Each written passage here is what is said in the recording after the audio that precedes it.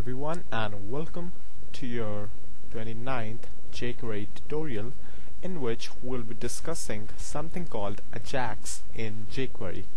Now, not technically jQuery, Ajax is a feature of JavaScript, but I'm explaining that in jQuery because jQuery makes it a hell lot easier to use Ajax and transfer data with Ajax, which we'll be learning in a minute. So Ajax, what is Ajax actually? So Ajax is kind of a way to load data under the hood. So the best example would be like if you ever browsed Facebook, then when you scroll down your timeline, your newsfeed, you can say, then you see that the new posts appear magically. Now, how does that happen?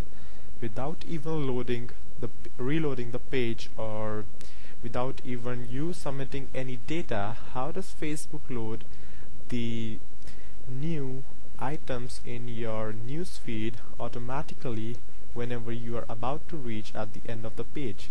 Now, they do that using Ajax, which you are going to learn in the next 3 tutorials. Now, one more example I've got in my mind right now is that whenever you use your Gmail account or whatever mail service you are using, probably Yahoo or Gmail or Outlook or whatever, then most of these have Ajax implemented in their inboxes. So whenever you are, for example, I use Gmail, so whenever I am in my inbox area, then I don't need to reload every minute or two to check for new emails. They automatically come, and my title of the tab is automatically updated with the number of new emails I have received. Now they do that with Ajax. Now we're gonna learn what this Ajax is and how is this gonna work. So let's get started.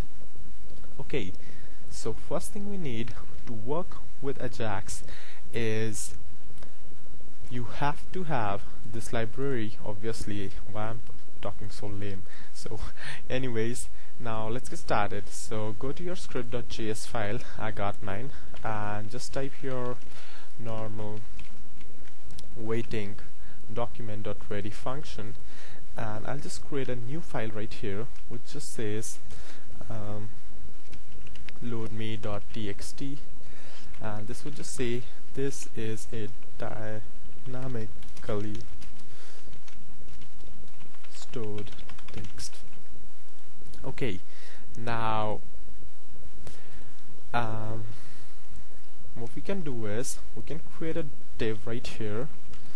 Now this would be the simplest example I've ever done with Ajax, but that would be the best one to explain to you guys. Div id my div, simple as that. I'll just grab this id, just say my div dot loadme.txt. now if I open my browser, and let me tell you guys first of all that your code won't work if you try to do that, because there has been a security implementation, a security breach I am performing right now, which is I am loading the file from the file protocol. So you see right here, if I inspect element in this page and I go to networks and I'll just reload this again, so you see that this loadme.txt is requested on file protocol, and JavaScript is traditionally not allowed for security reasons to load anything from the file protocol, because file refers to the system of the user and JavaScript is not allowed to tamper with the system of the user, obviously, because that would cause security reasons. Then why the heck this is working on my computer? So the answer to that is that I have disabled the Chrome inbuilt security feature by launching Chrome in disabled flags mode, something called flags mode, and you can just Google load documents from file protocol in Chrome.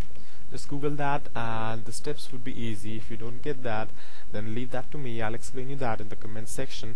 But anyways, the more valid way of doing this thing is to launch your site on a server and then perform an Ajax request. But for the sake of simplicity of this tutorial, I'm not using localhost.